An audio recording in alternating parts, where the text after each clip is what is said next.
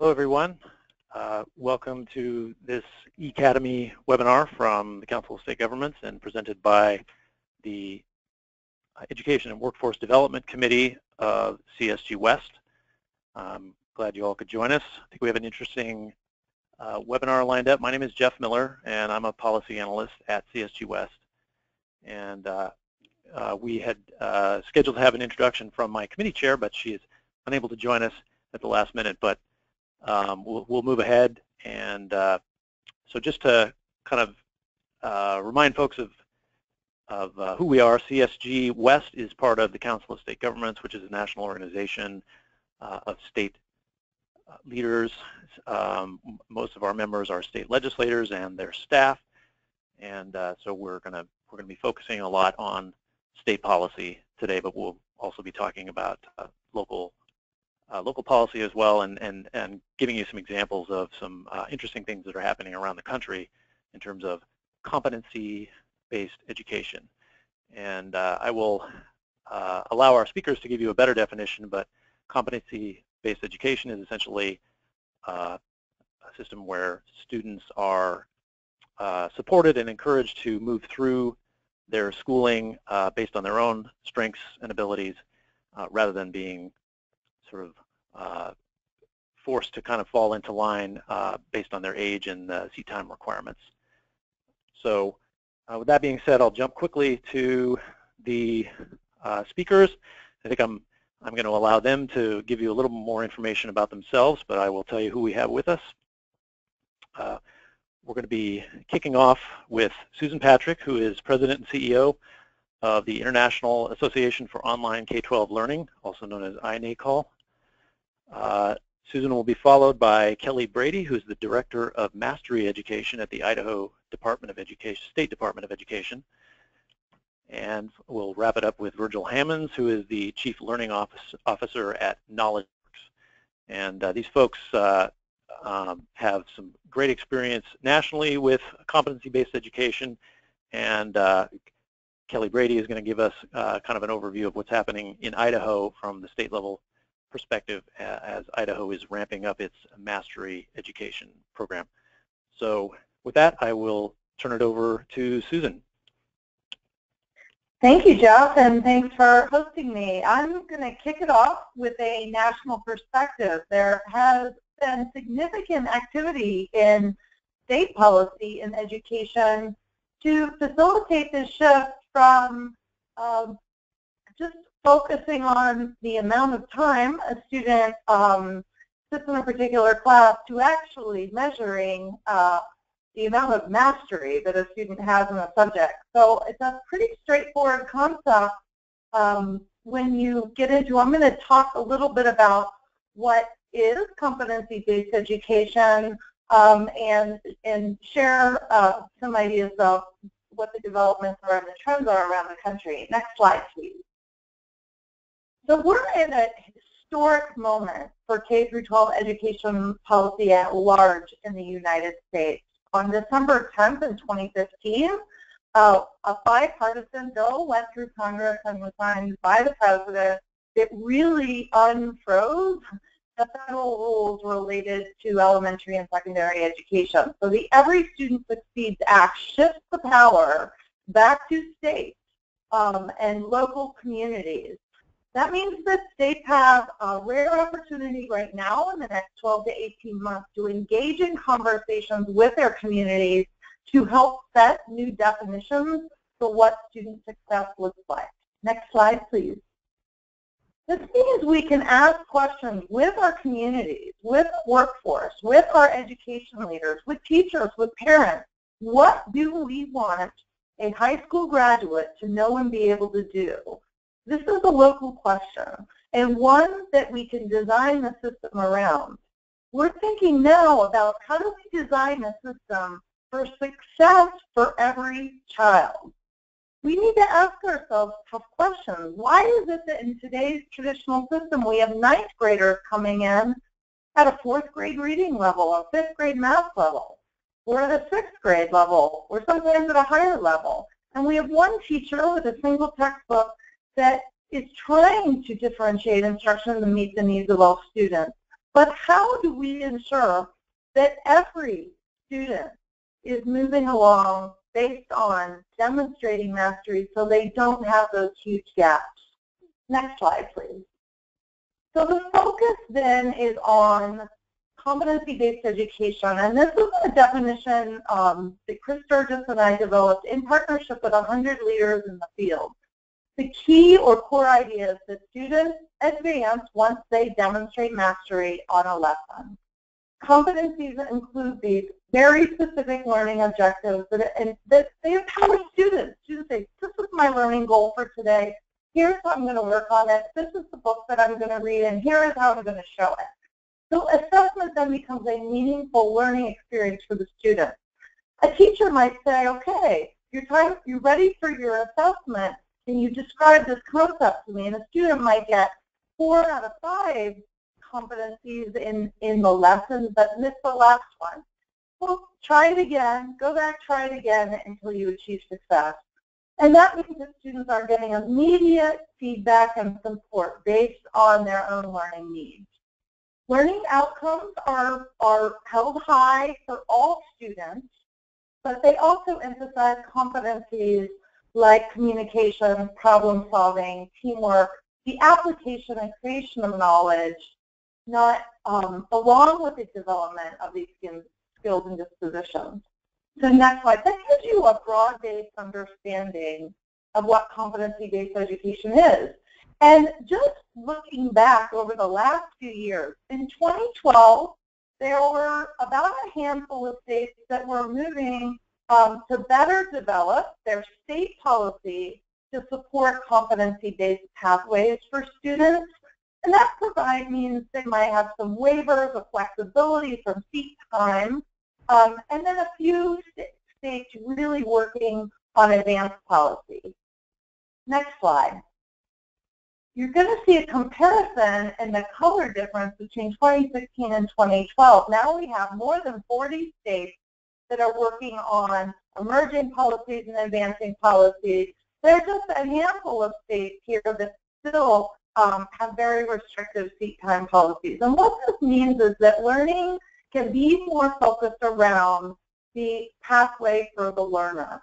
That means the learner can learn anytime, any place. If they develop those competencies inside of school and outside of school, they can come back to school and earn credit when they demonstrate mastery. So let's move to the next slide. What does this actually look like in the classroom? It means that across the K through 12 continuum to high school graduation, every student has a personalized learning map. Students and teachers know where every student is every day because they've demonstrated that mastery and have evidence of it. It's much more transparent on the level of progress and how far along each student is. This allows students to collaborate with each other on lessons that they know other students have already mastered. So there's a lot of teamwork and collaboration. There are really clear rubrics for the teachers so that students may show mastery in different ways, that all students are held to the highest level of proficiency and mastery. We're not letting kids go through with big gaps, and that students have that evidence. Teachers' professional judgment and calibration is a really important part of the system on assessing that mastery. So you have adults shifting roles. There may be teachers that specialize in areas of reading that can come in and help pinpoint and target those students' needs. Coaching towards reaching these goals. Grouping and regrouping in small groups for students. So it includes classroom learning, blended and online learning, and expanded learning opportunities through internships when students are in high school, through learning through museums, projects, even over summer experiences. So it really opens up and blends formal and informal learning, all focused on students developing mastery. Next slide, please. And so here's an example of a group of students working on their math standards, on their science standards, studying alternative energy, because that is a subject that they're passionate about and interested about. You may have other students in small groups that are interested in other areas. So thinking about what we want our students to know and be able to do, and giving them the opportunities and pathways to build those competencies of academic knowledge and skills, but also the important skills they're going to need to be successful in career and in life. Next slide, please. So Kelly is with us today from the state of Idaho that's taken on a comprehensive approach for state policy to support local schools and local districts in moving in this direction. At the federal level, we have in the new Every Student Succeeds Act a specific provision in Title I to allow for new innovative assessment and accountability models. Title IV has $1.6 billion of funding that's consolidated across 50 prior programs. That funding has flexibility to use for personalized learning, for competency-based learning, to help provide the technology and systems. Competency-based education and personalized learning are included in some of the federal grant programs, and there's a federal policy focus that's shifting on higher ed competency-based education. At the state level, states are getting started by creating innovation zones to allow districts to do interesting things inside and outside of school on competency-based learning. It's being part of expanded learning opportunities policy, being integrated into the education code comprehensively in Vermont and New Hampshire. Iowa, Idaho, Oregon have supported pilots of groups of districts working together to build knowledge, to build those skills, to be able to manage competency-based learning environments. And proficiency-based diplomas are in place in Maine. They're moving there in New Hampshire, Colorado, Arizona has a Grand Canyon diploma. So that there are different options for students to have diplomas that show the whole range of academic knowledge and competencies. Next slide, please. And I'm just going to wrap up with one example. Several years ago, in the Iowa legislature, they established a competency-based education task force to examine the issue. They studied competency-based learning and created a series of recommendations that resulted in some smaller pieces of legislation to remove barriers. They worked with practitioners across the state in districts that were ready to start moving on redefining the Carnegie unit just in terms of the number of minutes a student's been exposed to a certain subject into the actual competencies that make up a course. And they're working with 10 districts on a pilot to help build educator capacity for the transition to a competency-based system. Next slide. So then competency-based learning is really fundamental to personalized learning at scale, ensuring every student has mastery of the knowledge and skills they need to be successful. And it also challenges almost all of our assumptions about the present system. And my last slide is just on our website. We have competencyworks.org is an initiative where we have free resources, reports, several reports focused on state policy. We're here to help, and I'm thrilled to be able to turn the presentation over to Kelly Brady from the state of Iowa, who is doing amazing work with a comprehensive approach across the state. And then we'll hear from Virgil Hammonds, who served as a former superintendent in Maine, managing a competency-based, running competency-based district, and was also a principal. So you'll hear the state and the local perspective as well. Thank you. And Kelly, before you begin, this is Jeff from CSG West. Sorry to cut in, but I forgot to mention a few things at the beginning that I want to make sure everybody is aware of. You can submit questions at any time to the panelists using the little box on the right of your screen. So please feel free to do that, and we'll get to those when we get to the end of the presentation. And also just wanted to mention that this webinar will be archived on the CSG website. It'll take a few days to get there, but if you go to the CSG website, you'll be able to find it later in case you missed part of it or just want to refer back to some of the information that's been presented. So with that, sorry to interrupt, Kelly. I'll hand it over to you. Well, good afternoon. I'm Kelly, and it's an exciting time in education in Idaho. I'm going to be talking to you about where this idea started in Idaho, and then our journey as of to date and what's going on. So next slide. So in 2013, our Governor Otter commissioned a task force for improving education. 30 members representing a diverse array of organizations, 3 subcommittees, and 20 recommendations. This is what came out of that task force. So their goal was that we would have 60% of Idahoans that would attain a post-secondary degree or credentials by year 2020. And so as they were discussing how to make this happen, like I said, the #1 recommendation was to move towards a mastery-based education learning system. Next slide, please. And so these were the recommendations that came from that task force dealing with mastery education. So they wanted the state to shift to a system where students advanced based upon content rather than seat time. They wanted mastery should be measured against high academic standards. And you can see the rest, more personalized learning. One of the things I talked about was having more one-to-one technology in the classrooms, understanding the importance of the technology not replacing the teachers.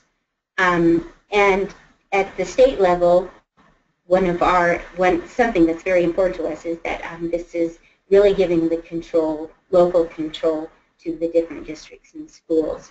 So if they see that their community supports the one-to-one device, then that's absolutely what we're going to help them support. Next slide, please. So from the task force recommendations, House Bill 110, so our legislators really supported the task force recommendations, and so House Bill 110 was presented. And this was moving towards a mastery-based model of education where students progress as they demonstrate mastery at subject or grade level is the best interest of that Idaho students. And you can see that we really did look at, or the state really looked at the definition that Susan talked about earlier, and this is in our legislation. So it's in Idaho code, so we know that this is the direction that we're going to be taking. Next slide, please. Also in legislation, our strategy is, and the State Department is running this strategy, and it's in code once again.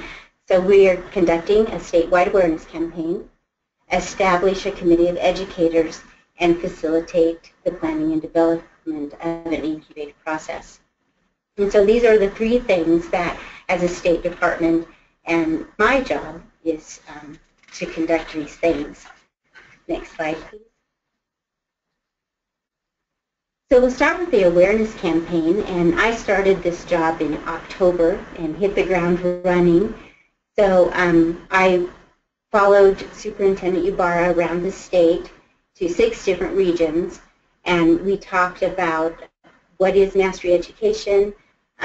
We wanted, as we were talking, we were communicating with educators, we were communicating with our leaders in the districts, just about what was our direction, what were we moving towards, and what were we going to do. Next slide, please. This summer, before I took this job, there was a committee put together to really look at mastery education. And this committee consisted of 18 members from each region. So we have 6 regions in Idaho, and 3 people from each region were on this committee. We wanted the committee to be represented by large districts, small districts, the urban, the rural districts. There were superintendents, administrators, teachers, education directors, curriculum specialists, both teachers, elementary and secondary, various subjects from 3rd grade, ELL, ELA, math, and science. Next slide, please. And that committee looked at different roadblocks and what changes did we need to make in Idaho, both policy at the state level and at the local level. And so then as I came on in October, one of the things was to build this network incubator of schools and districts to really look at mastery education. And so we wanted districts and schools to have the opportunity to see those roadblocks and really immerse themselves in the roadblocks and the successes that were going to happen. So the IM project, or the Idaho Mastery Network, we're looking for, this will give schools and districts the opportunity to try out some of these models. We'll be looking at the factors that are necessary for success and implementation. And we're in the process right now, so on Friday, they have already looked at we've already looked at the applications and had those scores, and we will be announcing who will be in the network then. So the network, the schools that applied, we have a school that has 11 students that applied for this to be in this network. We have a school that has 15,000 students that applied. We have both rural and urban. We have charter schools, alternative schools, and public schools. We have a number of schools that are at very different developmental points. We have 5 different regions in Idaho represented. And then we have both individual schools and whole district schools that wanted to participate. Our theory in this process was that just as we meet students who come to us where they are, we want to meet the districts and schools, including our charter schools, where they are, and then build their capacity to really make this successful. Next slide, please. So the network, our principal goals are, we have 3 of them. So the first one is commitment. We want the initial cohort of approved applicants will form this Idaho Mastery Education Network. The formation of this network will demonstrate to the State Department the commitment to provide training, professional expertise, technical assistance, and policy support, and participation in the network will help to increase statewide understanding of mastery learning by serving as critical proof points. We want our members to be innovative, so mastery-based learning is it's local and a school level initiative. So as they're being innovative, to really know that they have control and that they're supporting their community. The network participants will be supported to innovate programs that will be customized. Participation in the network will give members the opportunity to collaborate, develop innovative design components such as competencies, assessments, and performance metrics. And that's something that we are going to be discussing at the state level if they want our state support.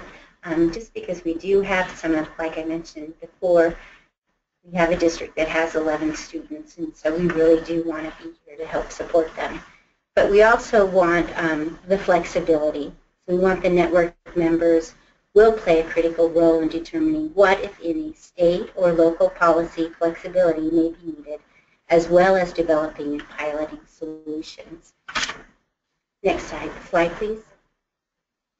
So this was our timeline. So in December, we had anybody who put out a press release, anybody who would like to apply to be part of this network. We asked them to fill out an intent letter and a readiness survey. And then in February, we started the technical assistance for the applicants, and we posted the application and encouraged them to apply. We had a very quick turnaround. We gave them about a month to complete the application.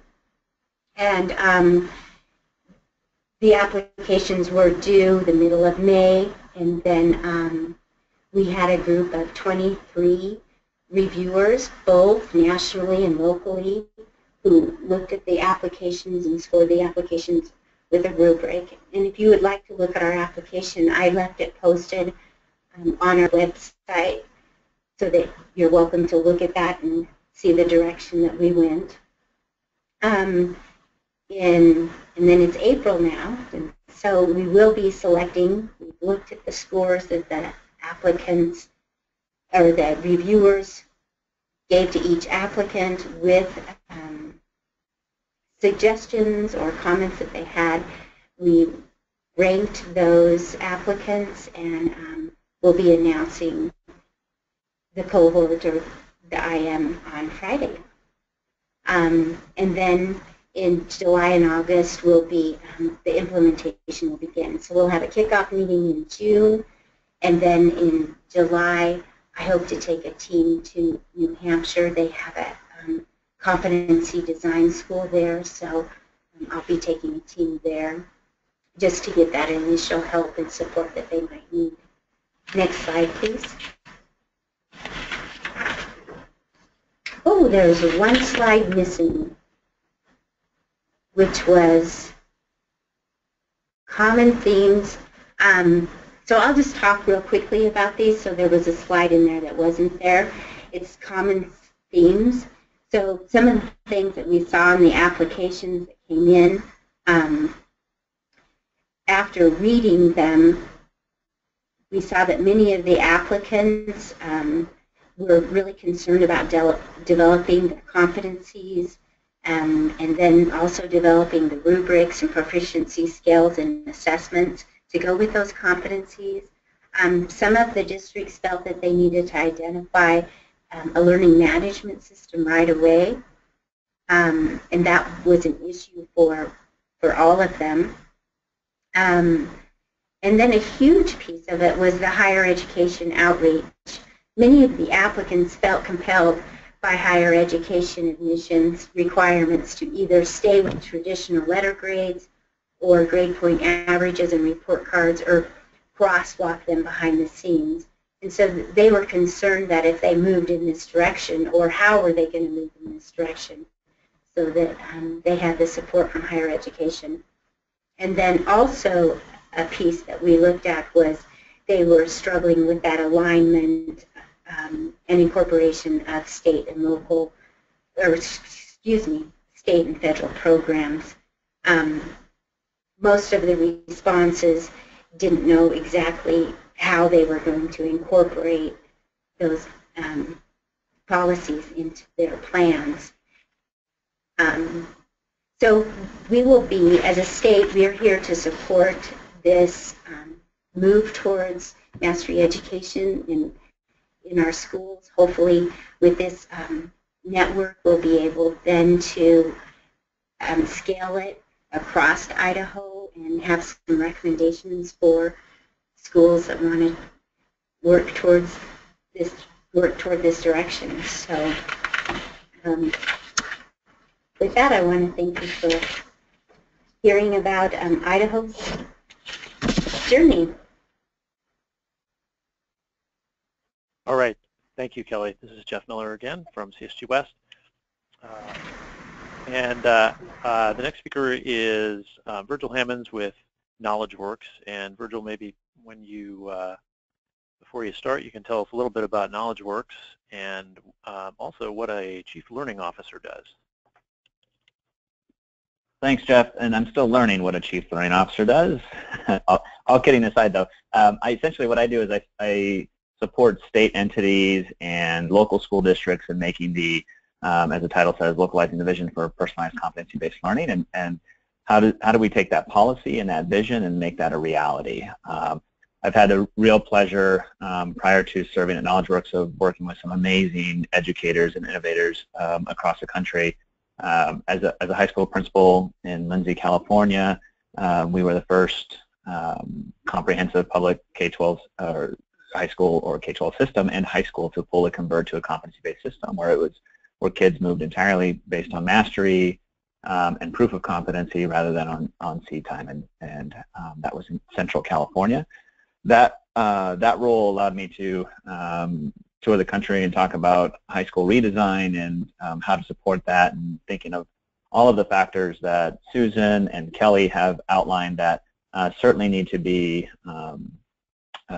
configured and figured out in respect to how do we make competency and personalized learning real in any size high school in any neighborhood. And that led to me transitioning to the superintendency in Maine, and the school district I served was the first to fully convert to a K-12 competency-based personalized learning infrastructure that helped guide the policy design in Maine, which I'll talk about here shortly. And in respect to KnowledgeWorks, KnowledgeWorks supports states and works in collaboration with state departments and organizations like iNACOL and Susan and others in helping make this real, and how do we do this in partnership with one another. Everything from the policy design to the community engagement processes to the design of competencies and that learning continuum, and the community support for making that vision possible. If you don't mind passing forward.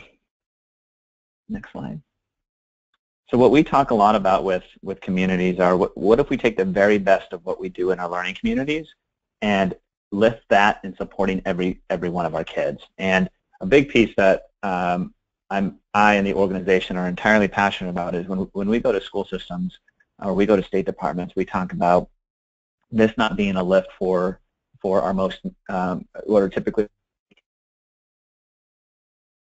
kids, those that are doing extremely well in school and are looking to accelerate the opportunities for themselves.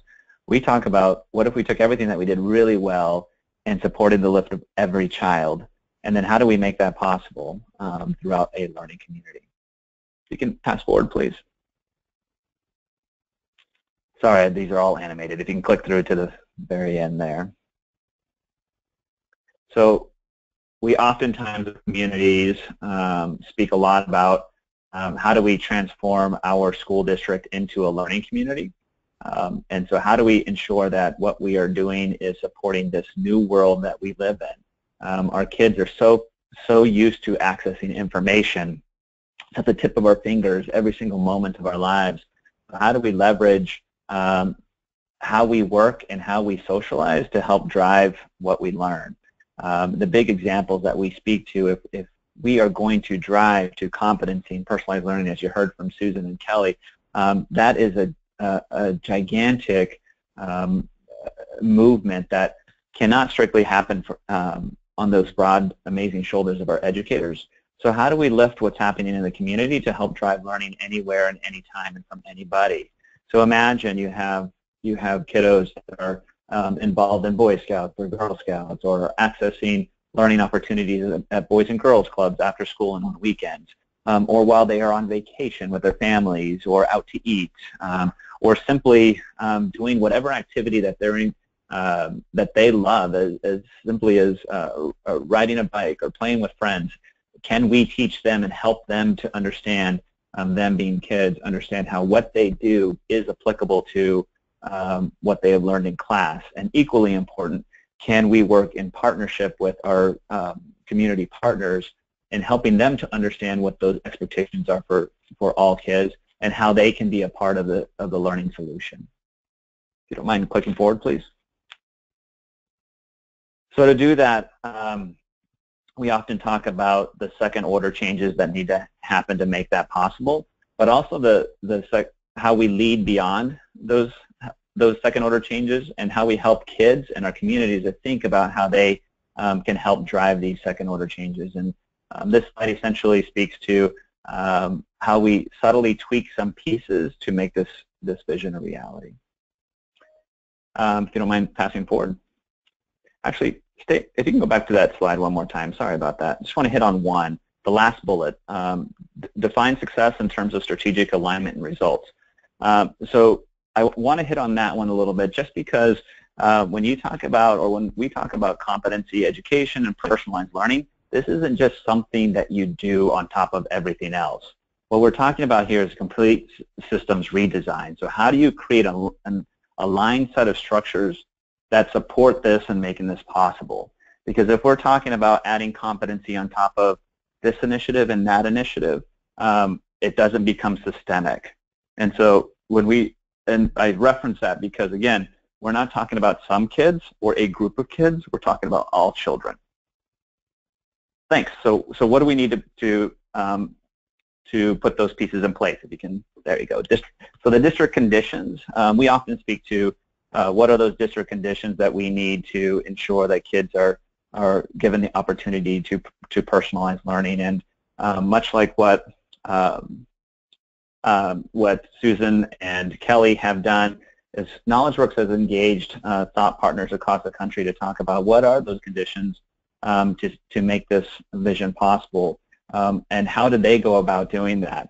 And on our website, and Jeff, I'll share with you the link to send out to everyone that is participating in the webinar. We have access to, we provide access to those 10 district conditions for scaling personalized learning, and also the state policy framework that is tied to those 10 district conditions. And in our role now, we speak with school systems across the country and saying, where are you in respect to these 10 district conditions? What are pieces that you have put in place in terms of curriculum or assessment or community or transparency? And how do we help support your evolution? So much like what we help classroom teachers do in personalizing learning, we want to do the same with the learning communities we serve. So where are you now in respect to implement or systematizing personalized learning and competency ed? And then how do we help you grow through the next step?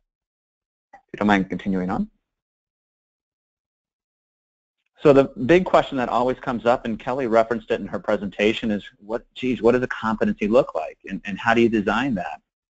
And so this is an example of a competency that's widely used throughout New England. I live in Maine. Again, I serve the school district in Maine that did do this pre-K through 12, and also partnered with colleges to create this well-aligned system pre-K through 14. So when our kiddos graduated or advanced through our continuum and wanted to continue to advance their learning despite still being in high school or in some cases middle school, because there was a direct alignment between the school district, the learning community, and the college, it was very easy to transition, at least academically. So Kelly and Susan did reference this. What does what we call measurement topic, but a competency look like? And then how do you define that? Because oftentimes as I travel across the country, the concern that comes up is, geez, personalized learning seems kind of fluffy and not as organized as it should be. And do kids get to dictate what they're doing on their own? And how does a teacher measure when a student has truly learned and produced something at an appropriate level? And my answer back to that is, well, there's a framework and a structure that certainly needs to be in place. But the other key piece is, how do we help kids to understand when they've reached competency and how they can drive their own personal learning? So what you have here in front of you is an example of a measurement topic, and I'm going to just try to quickly go through it because I know we want to have time for some questions. So what you're looking at is the competency is the level 3 knowledge, which is you see on the left. Within that level 3 knowledge, you see 3 different learning targets that each child will be held accountable to. That is the competency level. In the middle column, you see taxonomy level, and that's the rigor point. So when we talk about personalized learning, again, the biggest concern is, Jesus, do kids just get to pick whatever they want to learn at whatever level? How are we ensuring rigor and the appropriate depth of knowledge? And then how do we scaffold that? So we do that by identifying the appropriate rigor point. In this case, it's at the comprehension level under symbolizing. And to the right are examples of what that could look like in reference to learning opportunities or assessments. The level 2 knowledge, which you see down below, is the basic terms and details. And oftentimes as an educator, as a former teacher, I would count that vocabulary test as just as a meaningful part of evidence of learning as the final product, when really those basic terms, details, dates, names help are just the foundation for helping the child to achieve competency. So we identify that, and you can see underneath that the competency level, the taxonomy level of that retrieval. So it's a lower depth of knowledge, and just a child being able to retrieve and recall that information is not as important as them understanding how this applies to what they're doing next. So we want to be crystal clear in what those expectations are. We want to help kids in helping them to understand how competencies are scaffolded and how they scale. And equally important, we want them to understand how they can take the competency and make it meaningful in their world, which brings me to the next slide. So a big part that we support school systems with is that understanding what taxonomy levels are. And so we do this with kids.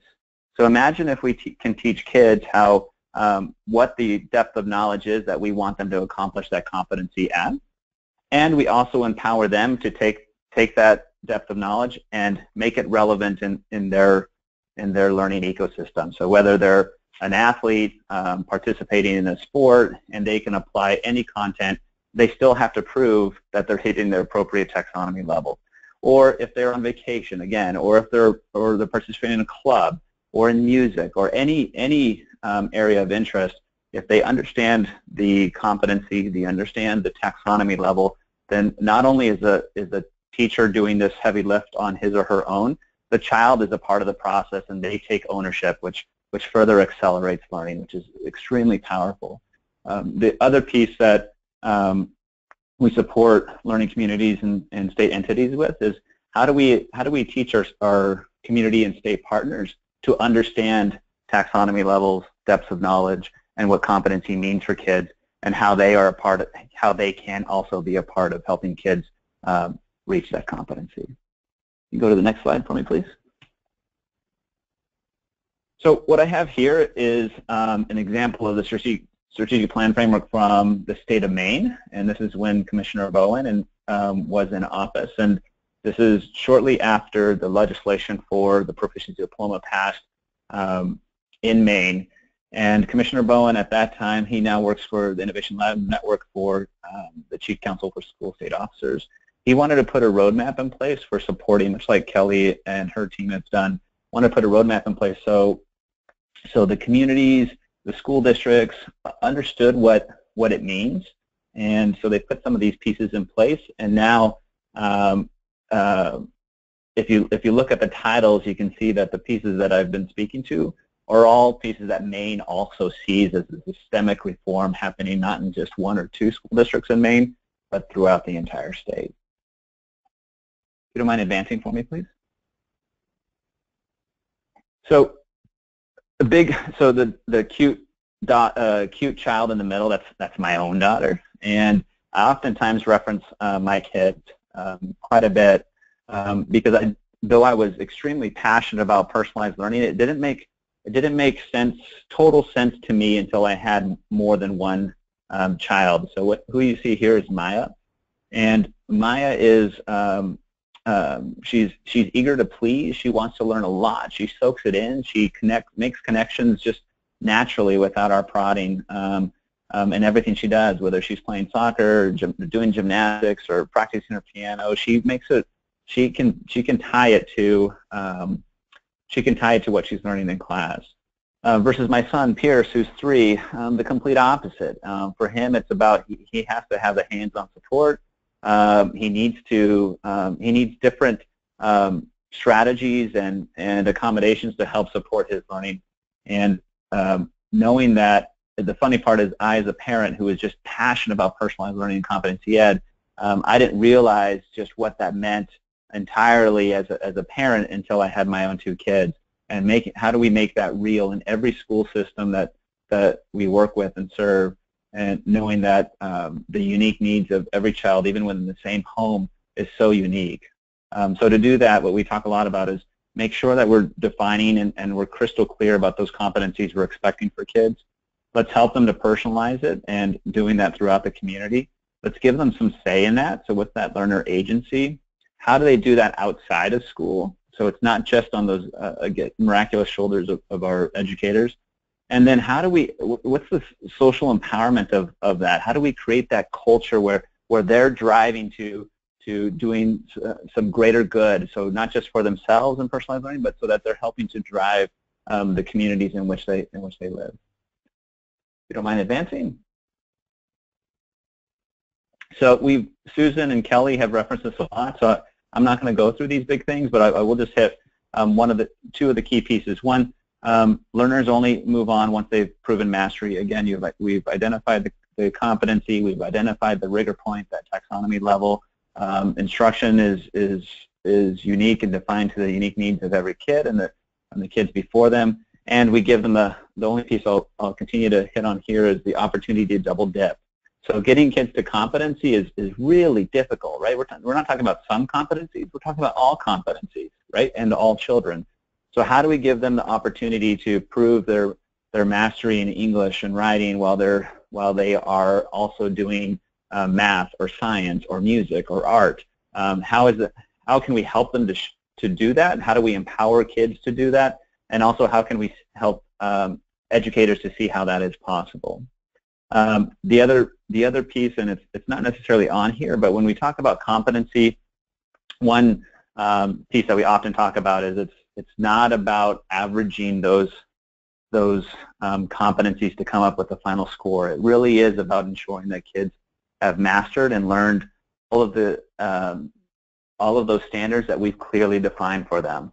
And when you do that, that doesn't mean you average. And that's the hard part with competencies, that averaging pieces out. Now it's about helping kids get to the appropriate depth of knowledge with every standard. If you don't mind moving on. Great.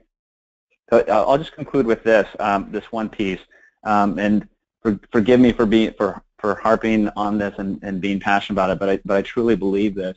If we're going to personalize learning and do it for all kids, then we have to ensure that we're clearly defining what competency is and what that looks like and helping kids to understand that. Because if not, we're not being equitable in respect to our expectations and supports for all kids. That competency and the appropriate depth of knowledge, that is the equity lever that is necessary to help drive personalized learning for all kids in any neighborhood. Thanks for your time. Appreciate it. All right. Well, thank you, Virgil, and thanks to all of the speakers. Just wanted to remind folks, please submit questions if you have any. You can just type them right in, and we will pass them on to the presenters. And also, some of the presenters, if you have additional information that you thought of while someone else was presenting, let us know, and we'll give you a chance to provide that. I have some questions here. So are there policies that, I guess maybe this is for Susan or Virgil, but possibly for Kelly as well, are there policies that you're aware of that kind of make it a little more difficult to implement competency-based education, either at a state level or at a district level? Can you give any examples of policies that kind of make that sort of push against this approach to education? Sure. No, that's a great question. In terms of state policy and thinking about the maps that I showed earlier, we don't need to go back there, but if you think about the policy development being much like states developing competency to support competency-based education, so there are different levels of policy that really need to synchronize to help support these learner-centered, personalized environments where students can experience competency-based learning. And I would say an example of a state policy that is not as supportive, it doesn't mean that you can't do it, is California, which has very strict seat time regulations. And what that means is when you get started, you can get started with competency-based learning, and Virgil was in Lindsay Unified, so he can speak to what that's like to be a high school principal. But if you really want to open up the walls between your learning in school and learning in the community, and there's a restriction such as no more than 19% of a student's time can be spent outside of the school walls, and that student wants to do an internship, and that student wants to participate in a community play or some other activities where they could be building competencies or writing a play as part of their English language arts standards, you start running into these seat time restrictions of those rules, where then the next level up are states that create waivers for seat time. And so the state policy will say, okay, you want a waiver from that seat time policy, you have to apply sort of a bureaucratic process for a waiver.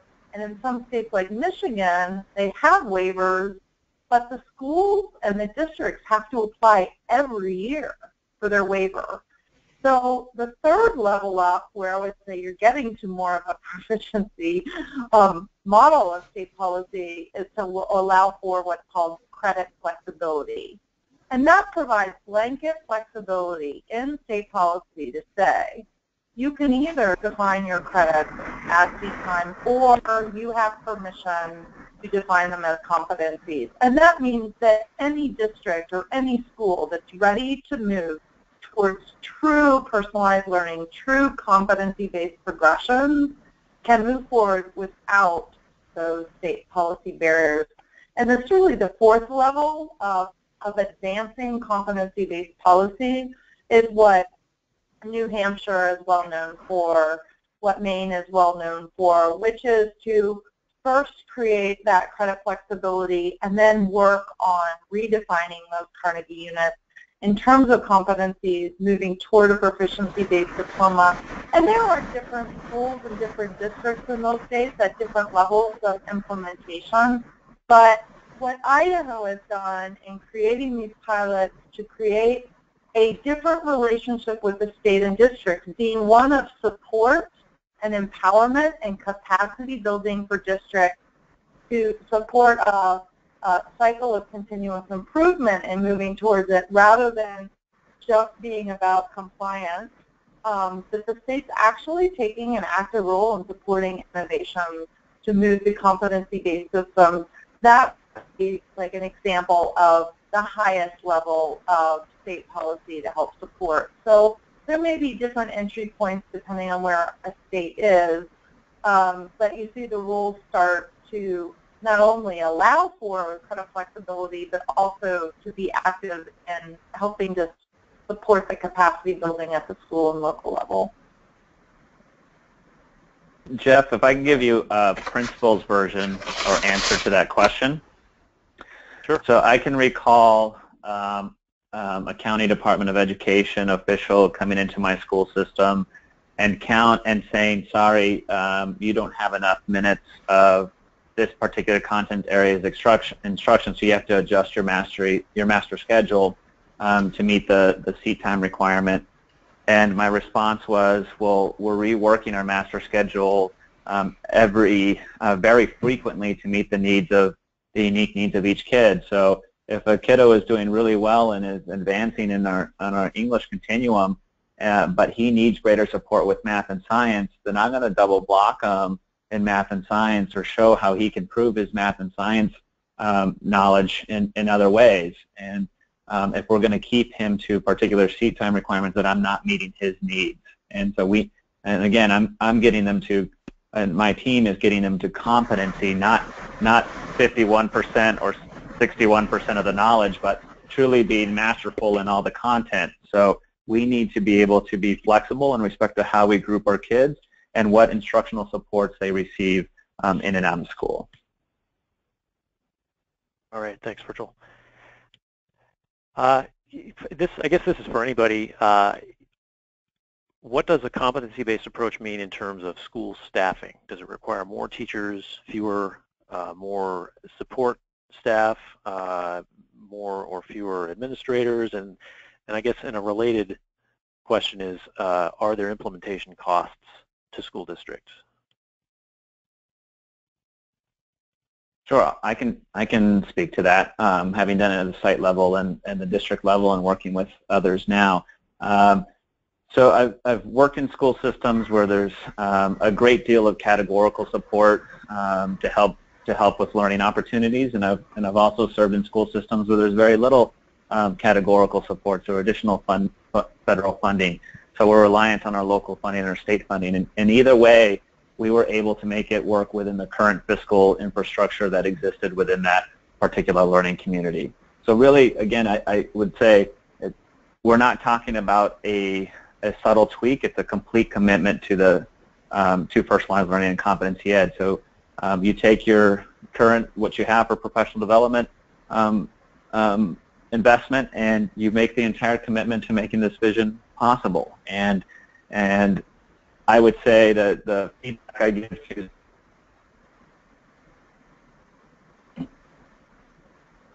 cut staff. In fact, it's a greater opportunity to support staff in understanding what they do so well in the classroom, and connecting and partnering with community partners to support the needs of every child. So I think when PD is focused and all PD is completely aligned to personalized learning and competency ed, and not it's not where school systems run into trouble is when there's a shift every month, and this is very common, where this month we're focusing on literacy, this month we're focusing on numeracy, this month we're focusing on ELL